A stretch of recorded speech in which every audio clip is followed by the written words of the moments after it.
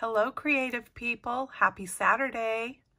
And welcome to my 12th episode of Saturday Morning Makes. Saturday Morning Makes was started by Jill Norwood here on YouTube, so you will have to check her channel out. She goes by Jillian Norwood.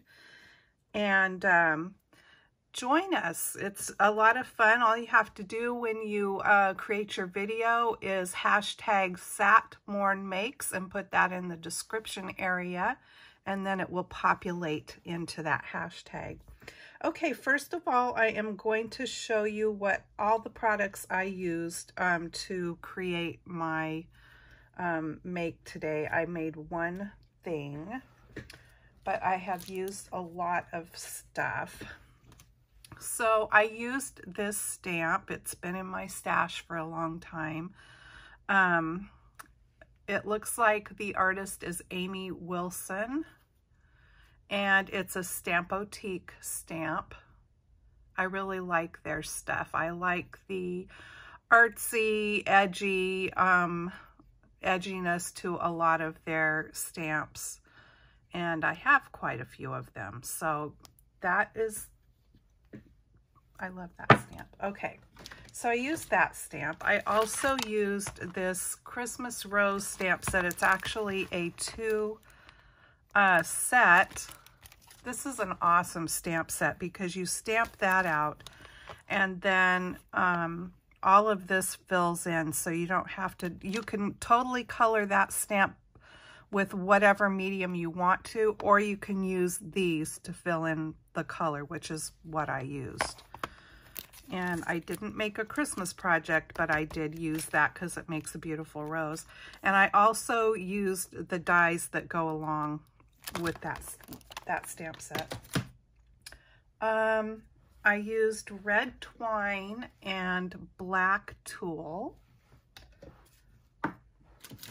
I used a tag from this tag pad by Julie Nutting. It's a Prima marketing tag package. I have a couple of these and they're a little bit thicker.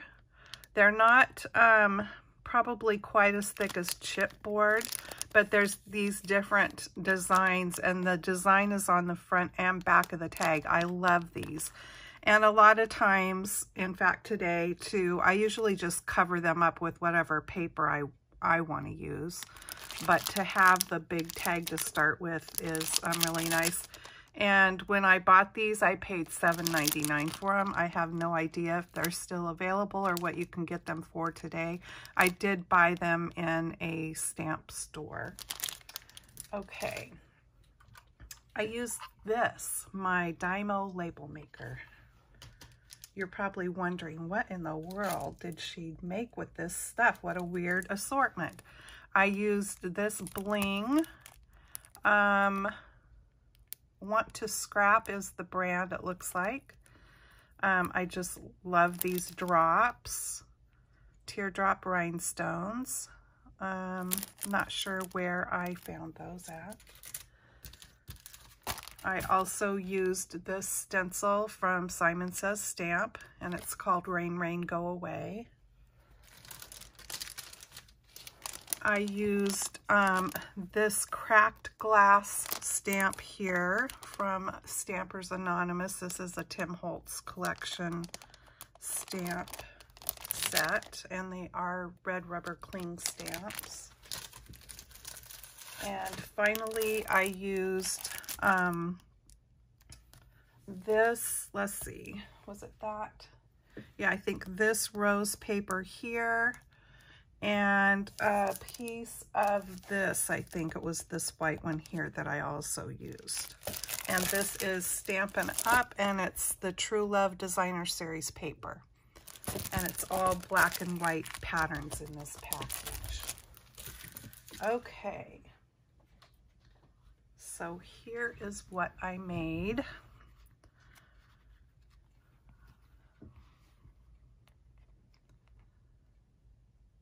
Just gonna hold it up so you can see it. I put the little piece of the white with the that I told you I used a little piece of that white rose paper, and it's just on the top there. And then the rest is the darker paper. I went over the paper with that cracked glass stamp, and then I did ink around the edges of the whole tag with the with black Memento ink. These little flourishes up here are from the die set that rose stamp is in. And of course I did my words with the Dymo label maker.